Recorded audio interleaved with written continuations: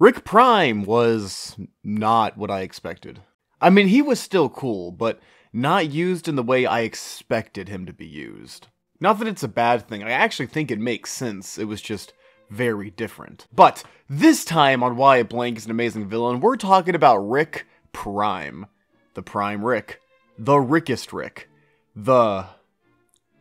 Rick? Rick Prime was a very interesting character, given he's essentially what created Rick C-137, and I was super excited to see him every time he was on screen. I expected a very long-term feud between Rick Prime and C-137, until he got the shit rocked out of him. But if you aren't familiar with our show, Why Blank is an Amazing Villain, we rank villains on 3 categories: connection to hero, backstory/reasoning for villainy, and presence. So with that, let's get started with Prime Rick.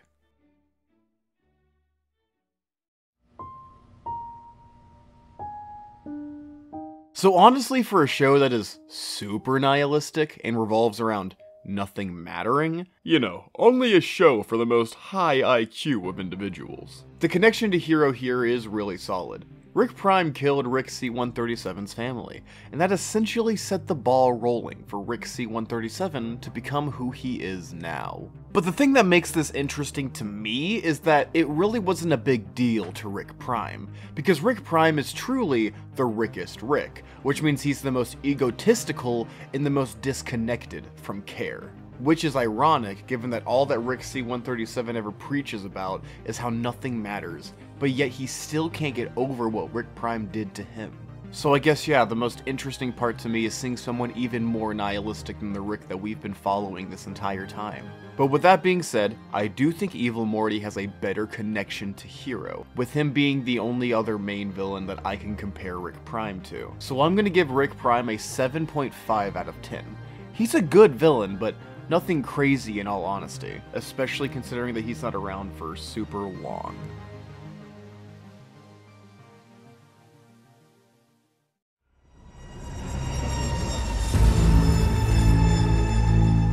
My man doesn't give a shit. Yeah, Rick Prime's backstory is... I don't know.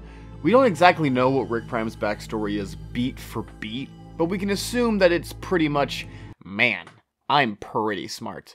Ooh, multiverse. Time to toy around and see what I can do.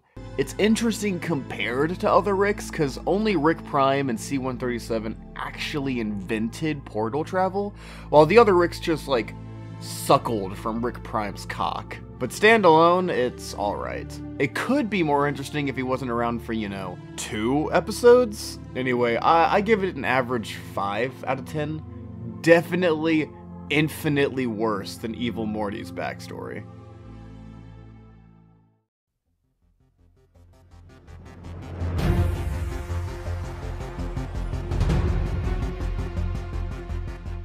Rick Prime's presence is, well, he's in 2 episodes. And don't get me wrong, he fucks in those 2 episodes, right? Like, he fucks, but, like, that's the best I can give him. He is so cool, it is very interesting to watch, with tons of curiosity filling the audience. But keep in mind, Rick Prime's main competition in terms of villains is Evil Morty, which we had 5 seasons of slow and perfected build-up to, while Rick Prime suddenly appeared and was super cool, but then the next time we saw him, after we met him, he died. And I think that makes sense in terms of the story, as it's clear Rick Prime was less of a real villain character and more of a plot device for Rick C-137 to fall into a new meaningless depression about how he doesn't know what to do now, because that was all that truly mattered to him. He finally got what he wanted, and finding and getting revenge, on Rick Prime, but now that he's done that, what does he do now? But because he's more of a plot device than a real character, I'm going to give him a 4 out of 10. Because Rick Prime has some badass moments, but he doesn't get the build-up I feel he deserved. I think that he absolutely could have been both a good character and a great plot device. Welp, I hope you enjoyed this episode of Why Blank is an Amazing Villain.